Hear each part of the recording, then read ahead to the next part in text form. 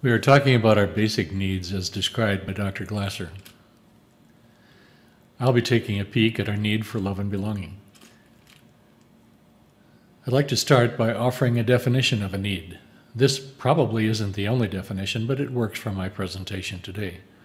A need is a thing that is necessary for an organism to live a healthy life.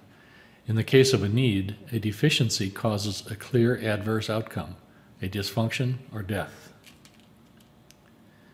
Scurvy was the first recognized deficiency disease. We rarely see it today, but until the causes were understood, it took a deadly toll on sailors and others kept from fresh foods and fruits.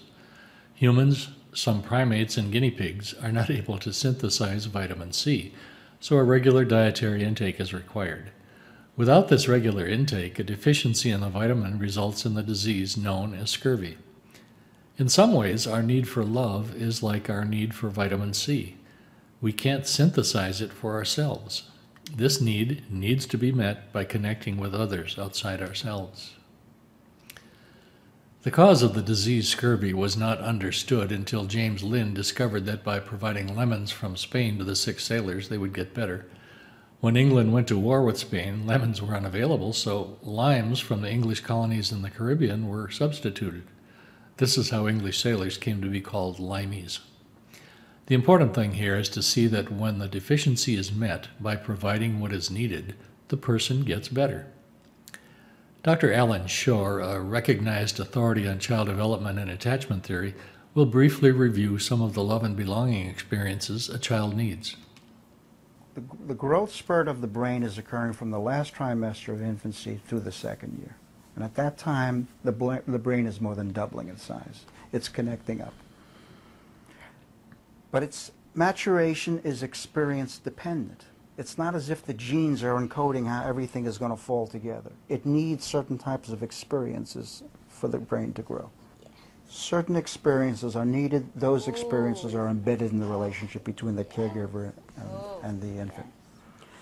If they're positive, if they're regulated, then we'll have an optimal situation, and literally the potentiality of the genes will be carried forth to the fullest, so to speak. As if to say there's something necessary that the human brain needs in terms of other human contact for it to grow. Because when the mother and the infant are in a dyadic dance, when they're attuned to each other, the work of Hofer is now showing that literally their psychobiological systems are co-regulating each other. One thing that usually happens in a child's early experience is they develop a sense of connection with other people. By caring about our infants and children, we not only teach them to accept care, we give them the experience of and the sense of being fundamentally connected with other people. It's this connection that underlies empathy and fundamentally underlies the control of aggression. When a need is not met, something bad happens.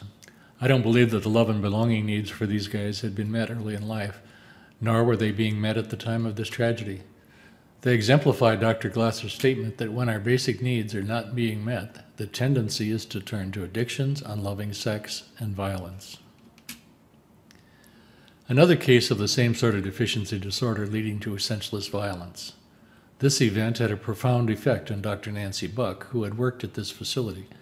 This incident became the driving motivation for our webpage, Mental Health and Happiness.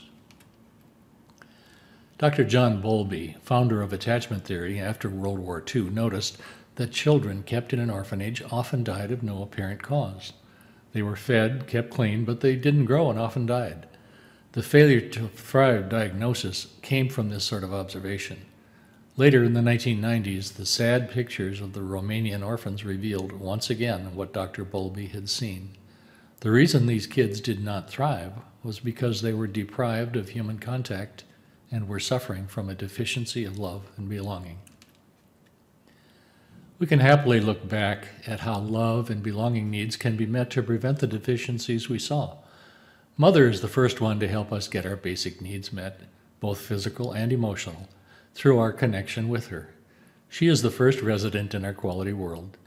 The dyadic dance that Dr. Shore described is the interconnection of mother and child, both physically and emotionally, that allows the child to feel felt, to grow in the experience of knowing that mother understands and cares.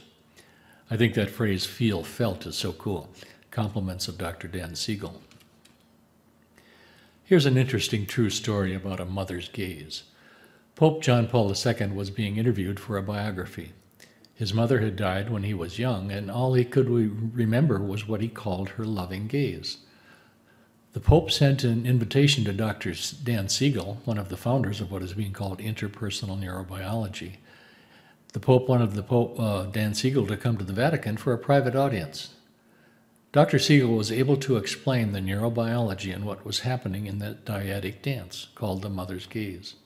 Dr. Siegel then led a conference for the College of Cardinals on parenting.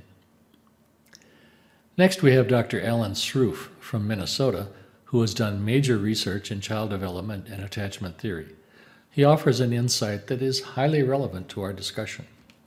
We're now looking at the romantic relationships of our young adults. And what we find is that parenting history, especially the quality of early attachment experiences, predict things like the capacity for intimacy that the individuals bring to the relationship and the capacity to deal with emotions in the relationship. Those early, secure, loving contacts with our caregivers, usually mother and father, provide the child with a foundation of being able to trust others and the world around him. Dr. Nancy Buck, who specializes in applying choice theory to parenting, tells us how early on we are trained to be either open to love and learn, or to be closed for protection. As those love and belonging needs are met, the child can learn that emotions can be felt and regulated. The child learns to share what is being felt to get the support that comes from a caring other. The child learns that being open and trusting in relationships is possible and a good thing, and that in those loving relationships, emotions can be experienced and understood in a way that does not overwhelm. So to close, tell one story of yourself or someone you know whose need for love and belonging was met in a fresh way. Describe any changes in the person's quality of life when this happened.